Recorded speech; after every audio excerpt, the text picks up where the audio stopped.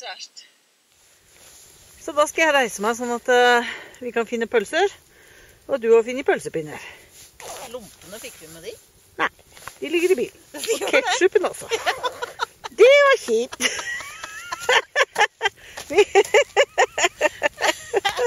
Ja, da spiser vi pølser rett av bilen. Ja. Sånn er det. Det var bra vi husker å kjøpe det da. Ja, det er kjekt. Kan komme til nytt en annen dag. Her får du del 2 fra turen til Volsjøen i februar 2020. Velkommen! Det er vakkert, altså. Fytti katta. Sånn, ja. For de kjente kom igjen. Ja. Ja, kan gå forbi, Tove. Ja, gjør det. Ja. Det går fint det her. Det går ganske bra da. Ja, tør du å plugge nå, eller? Ja, jeg tør å plugge, og det går greit å plugge, men jeg ser ikke ordentlig sånn at på et eller annet tidspunkt så burde jeg ha hodelykt for å skille konturene ned på løypa. Ja. Tredje dag mot Volsjøen. 9 minus. Tove smører. I dag tester vi blått. Da har fôringen virket på dag 2. Ja. Sånn at Tove sier det er røye når den bare er borte på napper på magaten. Ja, så veldig sånn forsiktig. Det er nesten overbevist om er røya. Kjenner du den? Nei, ikke akkurat nå, men jeg vet at den er der, og det hjelper veldig. Herlig. Da er det litt spennende i dag også. Ja, Tove, du har også hatt noen små napp. Jeg hadde et metersnapp, tror jeg. Og den hadde tatt agnet. Så da er det ned i høl igjen. Yes. Jeg har ikke fått tid til å skifte en gang, jeg. Nei, da kan du bli kald. Ja, det står på knærne her. Ja. Dette er jo en isfiskersdrøm. Ja, det var gøy da. Ja, Kaja. Nå ble det gøy. Jeg har ikke noe tru i da, jeg. Og så satt vi på vela. Og så er den bortpå. Ja, litt. Nå er den bortpå hos meg. Nå er den bortpå hos deg, nå bjella det hos deg. Ja. Dette er livet. Ja. I dag er det varmt i sola. Vi har hatt napp. Vi har hatt napp, så da har vi fått litt trua. Tove har lagt seg. Enja sitter og venter på fisk. Ja, gjør det. Hun var veldig forundret når hun kom opp her i dag. Resten av fisken som var borte. Ja, det er resten av fisken som lå på isen da vi dro og spiste opp. Det var rart, sa hun.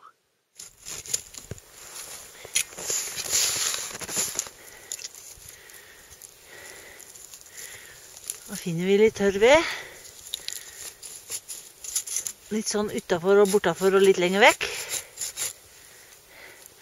Så håper vi på å få bål og pølser i dag.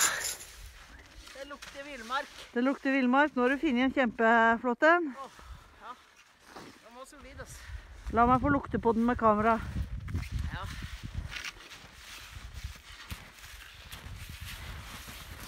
Kjenn hvor den lukter da. Oi, Ja, deilig. oi. Den kommer til å...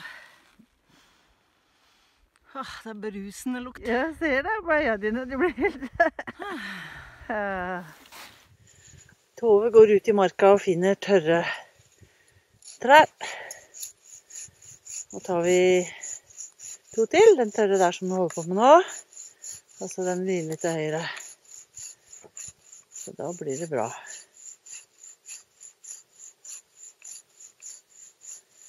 Det er veldig koselig med bål da. Det er viktig å si, vi er ikke i Femundsmarka nasjonalpark. Bare i nærheten. Ellers hadde vi ikke kunnet gjøre det her. Den her brenner en stund. Det gjør den, vet du. Den holder seg der. Ja, så tar den litt bak oss, ja. Kjempebra. Nå har vi vært på tur. Her har det ikke vært liv, altså. Så da er det en fiskers skuffelse. Men det er håp i hengende snøre, så vi lar snøret henge litt til. Da trekker vi oss litt unna leirplass. Finner en furu. Og prøver å lage en liten rasteleir med bål der oppe. Forsvinner sola. bak en sky på fura, men se bak på fjellet. Der er den enda. Nå har vi litt. Der kommer Kaja for første gang med pulk og nye knær. Hvordan går det? Bra det er. Det er veldig bra pulk. Veldig bra pulk. Jeg husker vi kjøpte den til meg. Ja. Den andre velter litt lett. Ja. Transporteren er bra. Se der, hun går fiskebein med nye knær. Og... I stedet så klarte jeg den der, jeg skal ikke gjøre det med pulken, men den der flippoveren med skia. Wow. Foruten at jeg er dypt og inderlig skuffet over denne fisken som ikke biter. Ja. Kanskje litt over at det ikke teltet stor oppslått her. Ja. Så var det kjempebra. Mm. Og jeg tror det var riktig avgjørelse å gå ned i mørkner. Ja, kult det også.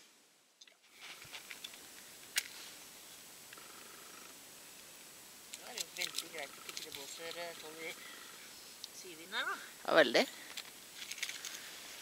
Det er skikkelig fint nå, altså.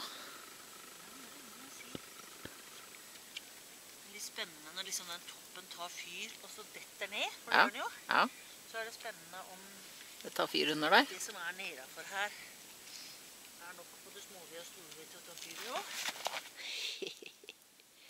Høyt oppi der har lilleulven min lagt seg. Han er så redd for bål. Der ligger en liten ulv. Bålet ble bra, det. Den begynner å brenne seg nedover, som dere ser.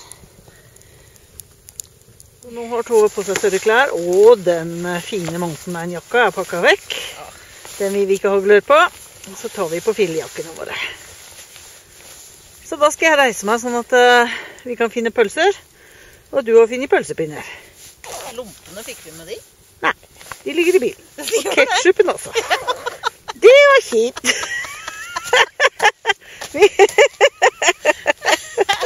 Ja, da spiser vi pølser rett av bilen. Ja. Sånn er det. Det var bra vi husker å kjøpe det da. Ja. Ja. Jeg tar en liten variant, ja. Jeg prøver bare å varme nista mi litt. Hvis den velter nå, Så skal jeg love å ikke le. ja, så kan du godt le. Det er helt greit det. Det er en form for ostesmørbrød. Med skinke.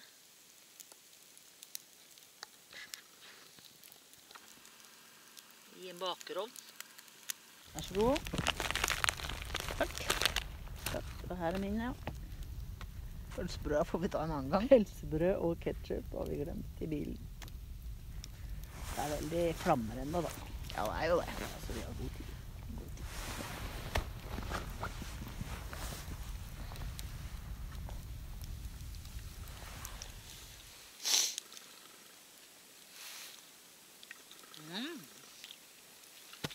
Jeg synes det er godt, ja.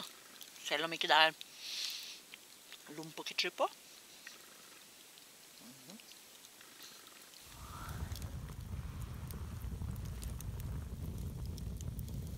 Litt igjen av bålet.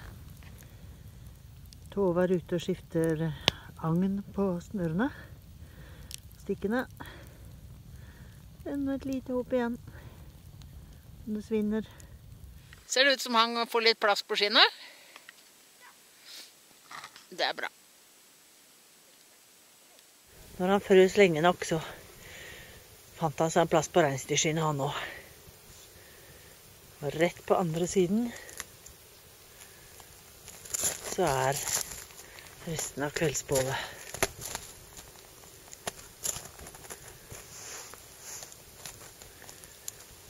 Fikk lagt dyrekubbene litt over hverandre. Så jomma meg så brenner det litt til. Må Tove opp igjen etter jobbinga med fisken nå, men håpet svinner vel nå. Det gjør det. Det gjør det. Det er en fiskerslodd. Ja. Vi har fått 13 i et annet vann da. Vi har fått 13 i et annet vann, og du store min tid som vi har fått kose oss her. Bålet er slukket. Båleleiren-plassen er pakket. Og Tove tar opp siste stanga. Det blir spennende å kjøre ned. Ja. Nå har det faktisk kjørt en løypemaskin her i dag. Det begynner å snø. Det begynner å snø. Jeg ser det. Jeg ser det. Da du er klar. Spent for med hodelykt. Og pølk.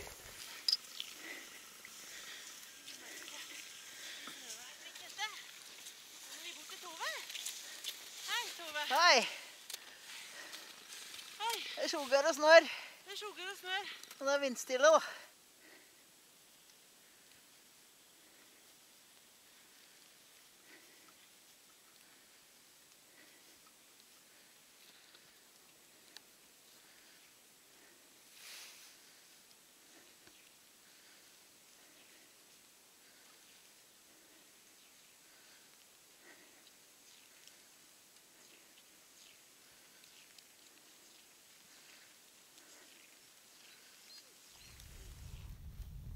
Takk for nå. Takk for at du fulgte oss på rundt Elgå. Jeg tror vi får til en film til før vi reiser hjem igjen fra denne februarturen vår. Heng med på kanalen. Gjør det. Gjør det. Abonner og sånn. Og kommenter. Det synes vi er gøy. Ja. Tøffe gamle damer i skog og mark og hei og fjell og fjord. Ved bål. Ha det! Ha det. Båtstø Camping har vært et fint sted å være, men nå er det slutt for denne gang. Det er en vakker dag å kjøre hjem på. Takk for en flott februarferie.